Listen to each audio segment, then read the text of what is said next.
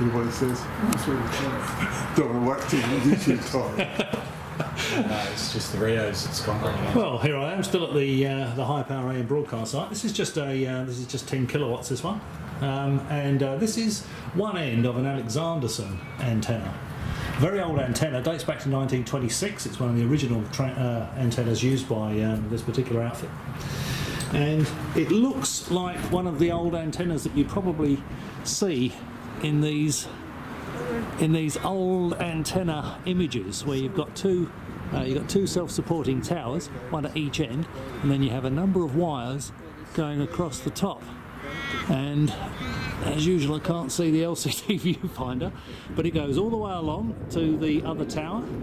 There's six parallel wires, and in the middle, they're fed in the middle, and you can see there's a cage of 6 wires that comes down from there, and that goes all the way down to the centre building, which is the one that's got the RF energy actually fed into the antenna system. So from the middle one, I'm at one end, and at this end we've got the inductor. There's a coil that goes from another cage of wires. That cage of wires there goes all the way up, and then it fans out. The individual wires fan out to the individual 6 wires at the top, and that comes down here, and it goes through that coil to ground.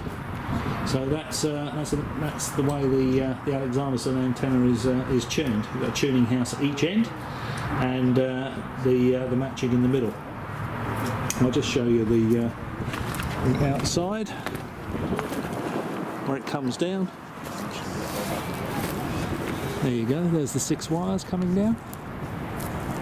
6 wires coming down in a cage to an insulator, and that goes across there to an insulator on top of the little tuning house. And there's the one of the supporting masts in the background. Okay, well, I hope you found that interesting. As always, thanks for watching.